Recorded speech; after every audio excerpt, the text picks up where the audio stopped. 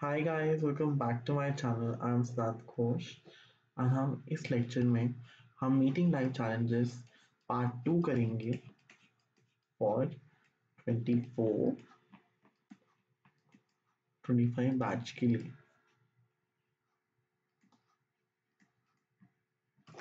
तो हम डिस्कस करने वाले हैं चैप्टर को कि जैसे हमने डिस्कस किया था पहले की जो स्ट्रेस है हमारा।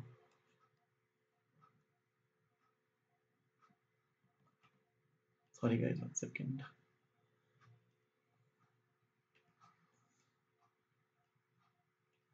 यस, तो स्ट्रेस है, नेचर ऑफ स्ट्रेस। स्ट्रेस क्या है ना?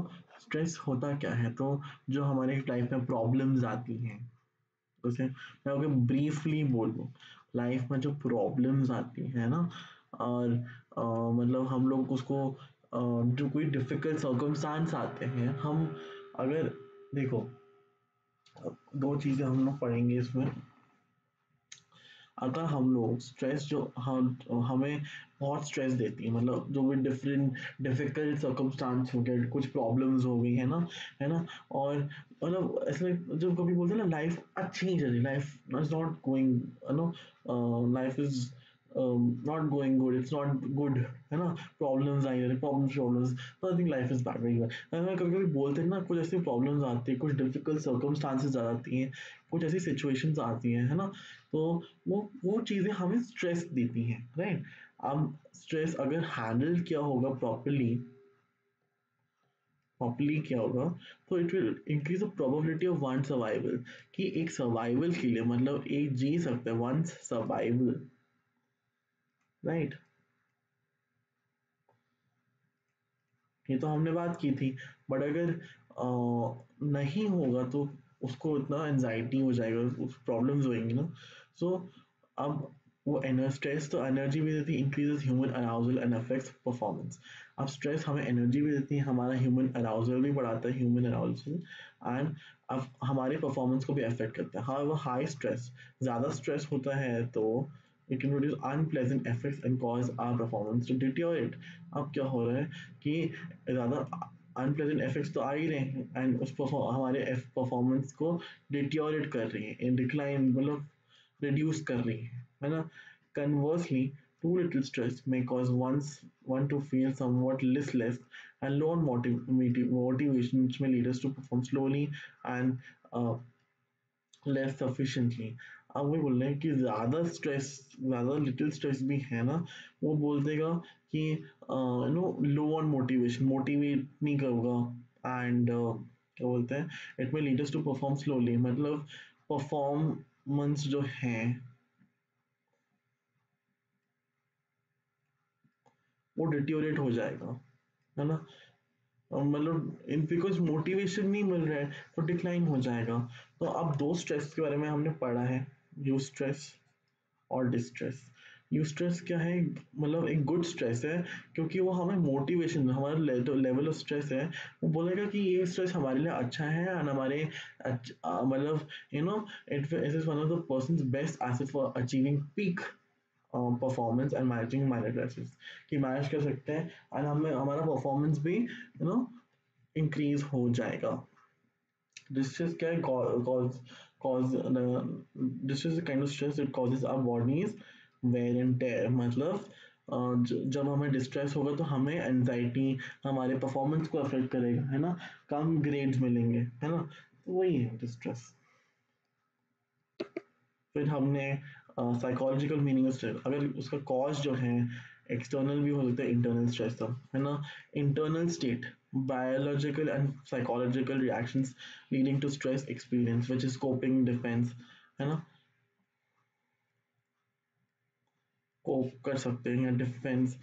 रिजल्ट क्या आएगा? चैलेंज टू बी ओवरकम और इलनेस और स्ट्रेन, तो चैलेंज कर सकते हैं, ओवरकम कर सकते हैं उसको, है ना, या फिर हमें स्ट्रेन हो जाएगा, मतलब हमें बीमारी हो जाएगी, हमें एंजाइटी होगी, है ना। That is the psychological meaning of stress. अब हम लोग stress associate with both causes as well as effects, hence साइलिंग, The father of modern stress research defines stress as a non-specific response of the body to any demand, that is, regardless of the cause of the threat, the individual will respond with the same psychological pattern of reactions. अब यहाँ क्या हो रहा है, hand साइली क्या है, जिनको बोला जाता है the father of modern research, उन्होंने कैसे डिफाइन किया है, उन्होंने डिफाइन किया है कि नॉन स्पेसिफिक रिस्पॉन्स, कि नॉन स्पेसिफिक रिस्पॉन्स जो है,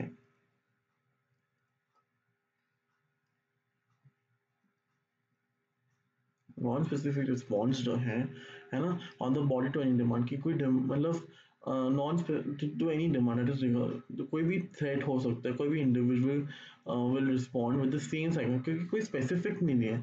अगर देखो, अगर हम लोग स्ट्रेस क्या है, मान लो किसी को एग्जामिनेशन है, या किसी को ऑफिस में फाइल्स इतनी सारी दी हुई हैं और नहीं हो पा रहा है, तो उसको भी एनजाइटी हो रहा है। अब जो एग्जामिनेशन दे रहा है उसको भी एनजाइटी हो रही है, बट कोई स्पेसिफिक रिस्पॉन्स नहीं है ना, देयर इज नो स्पेसिफिक। मान लो कि डर गया, ऐसे डर गया, या फिर कोई एनजाइटी, मतलब ऐसे एनजाइटी हो रही है, पैनिक अटैक्स आ रहे हैं ना, और वो जो ऑफिस में जो काम कर रहे हैं उसको भी पैनिक अटैक्स आ रहे हैं, कोई स्पेसिफिक नहीं दिया है।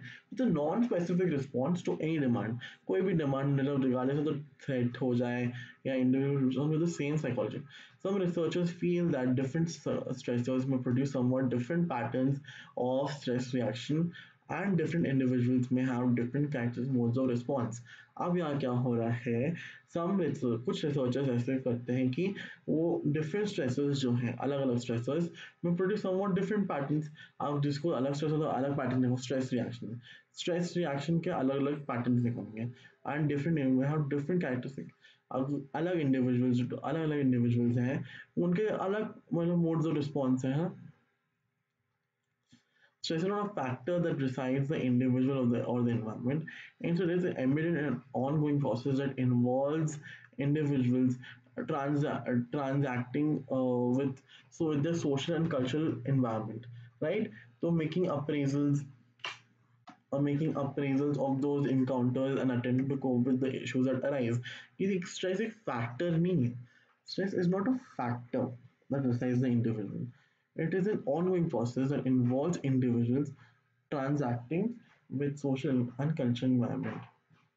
एक फैक्टर नहीं है वो, एक ऑनगोइंग प्रोसेस है, किसी को भी हो सकते हैं इंडिविजुअल्स, इंडिविजुअल ट्रांजैक्टिंग कि सोशली कल्चरल एनवायरनमेंट में। So it is a dynamic mental cognitive state, it is a disruption in homeostatic or an imbalance that gives rise to requirement for resolution of that imbalance. So the perception of stress is dependent upon the individual's cognitive appraisal of events, resources available to deal with them. An individual's response to a stressful reaction largely depends upon the perceived events and how they are interpreted and appraised. Lazarus has distinguished between two appraisals. अब Lazarus जो है उन्होंने मतलब दो appraisals को distinguish किया जाता है, primary appraisal, secondary। Primary appraisal मतलब कोई भी परसेप्शन ऑफ न्यू, किसी भी चेंजिंग एनवायरनमेंट का जो परसेप्शन है, changing environment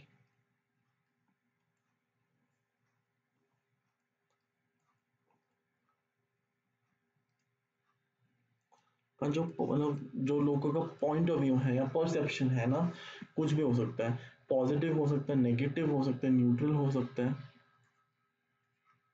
in its consequence, कोई भी कॉन्सिक्वेंसेस जो चेंजिंग पैटर्न्स हैं, लोगों का मतलब what is their point of view, what is their perception, है ना, आइदर पॉजिटिव होगा, न्यूट्रल हो सकता है, या negative. Negative events are apprised for their possible harm, threat, और पॉजिटिव हो गया, न्यूट्रल हो सकता है। अगर नेगेटिव आता है उनमें दो तीन चीजें अप्रेस होती हैं, one is harm, threat, challenge. So harm क्या, assessment of the damage that has already been done by an event by। तो harm क्या एक assessment है, एक damage कर दिया है, कि damage मतलब वो हो चुका है। harm means जैसे इंग्लिश में हम पढ़ते हैं ना, पास्ट प्रेजेंट टेंस में पढ़ते हैं, पास्ट प्रेजेंट फ्यूचर। harm को ऐसे मान लो पास्ट बाय, क्योंकि ऑलरेडी डैमेज हो चुका है, already been damage, already damaged, that is past मतलब harm. Harm मतलब past because the damage has already been done by an event. Threat क्या है? It can be possible future damage. Threat is future. Why? Possible, possible हो सकता है.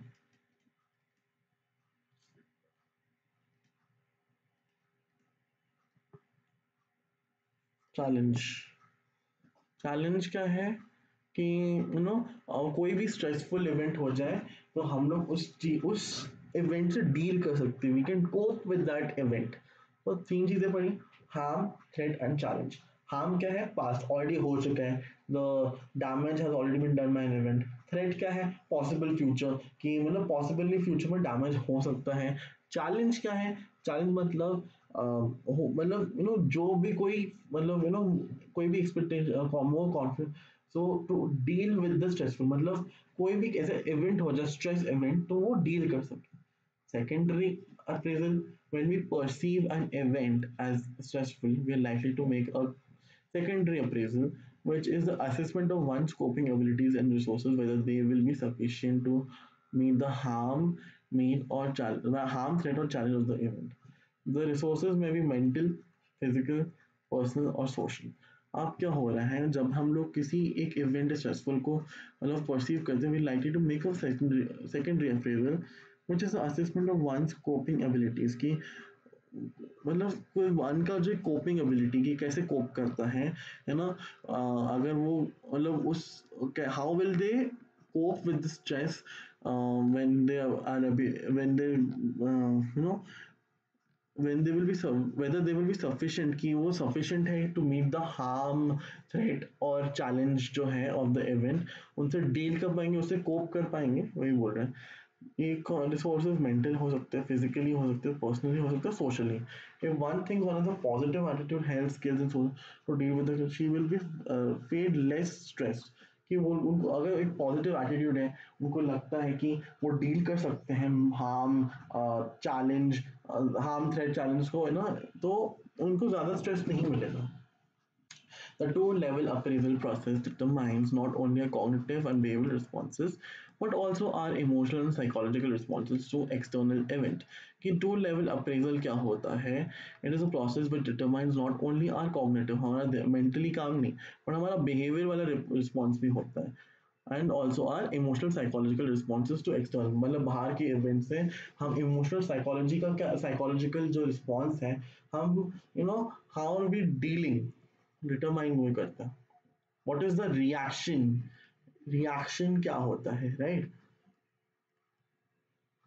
These appraisals are very subjective and depend on the following factors. Subjective है and depend करते हैं past experience of dealing with such a stressful similar situation, similar condition हुआ है, उस past experience को अगर उसको पता है कि मैं ऐसे नहीं, तो next time अगर वही similar situation आता है, so that person, that individual will can handle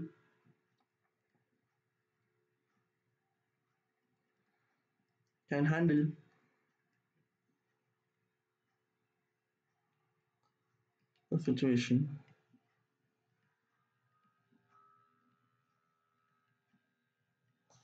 Controllability: whether the person event is perceived as controllable, that is whether one has mastery or control over situation.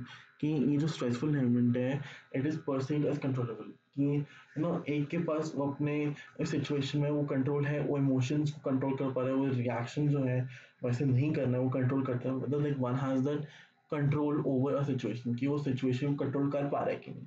A person who believes that she और he can control the onset of illness और is adverse will experience less amount of stress. और उसको लगता है, उस individual को लगता है कि if that person can handle can control the negative situation, the if that attitude is there, so they will allow that individual feel less stressed, less amount of stress उनको मतलब फील होगा, ज़्यादा stress नहीं होगा. A sense of self confidence or efficacy can determine whether the person is likely to appraise the situation as a threat or a challenge. अब एक sense, अगर किसी को सेल्फ कॉन्फिडेंस है, whether they have that positive attitude that they can face face that situation, they can face that situation, so they're likely to appraise मतलब they can face, they can overcome that situation, whether it can be a threat, harm or a challenge. अब हम लोग the experience and the outcome system may vary from individual to individual. जो experience and outcome है ना, जो output आ रहा है और experience है, वो इंडिविजुअल से इंडिविजुअल डिपेंड करता है। अगर मान लो किसी के पास वो वाला पॉजिटिव एटीट्यूड नहीं है, तो they will have high amount of stress. और जिसने हमने देखा कि they if they can face the similar situation, तो उनके वो तो ऑलरेडी वो फेस कर मतलब फेस तो नहीं, बट दे कैन मतलब they can overcome that situation, they will feel less amount, they will have less amount of stress. Stress includes all those environmental personal events which challenge or threaten the well-being of a person. आप क्या stress include करते हो? Environmental personal events जो challenge करते हैं, threaten करते हैं the wellbeing. Types of stresses देख लेते हैं, एक्सटर्नल और इंटरनल। एक्सटर्नली क्या है? एनवायरनमेंट, जो नॉइज एयर पोल्यूशन है, और सोशल।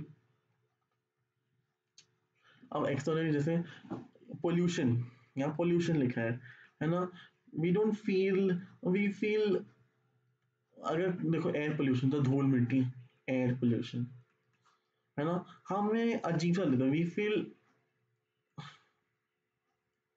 वियर्ड तो नहीं बोलेंगे, बट वी फील ना, वी फील कि यार काइंड ऑफ सफोकेटिंग। जैसे एन एग्जाम्पल सफोकेटिंग है ना, तो हमें नहीं, तो हमें स्ट्रेस होगा वैसे सफोकेट, घुट घुट रहा है ना, दम घुट रहा है बोलते हैं। सोशली अगर किसी का ब्रेकअप हुआ है ना, अच्छा नहीं लग रहा, लोनलीनेस, लोनलीनेस समथिंग लाइक आपके पास इंसान है but you not feeling that you have people, लोग होंगे but you not feeling, you feeling like मैं अकेला हूँ, nobody is there. Breakup, it can be with a friend या कोई रिलेशनशिप ब्रेकअप है ना, अच्छा नहीं लगता, वी फील सैड, तो खुद एकदम स्ट्रेस तो नहीं बोलूंगा बट यस अजीब सा लगता है, वी डोंट फील, जब हार्ट ब्रेक होता है,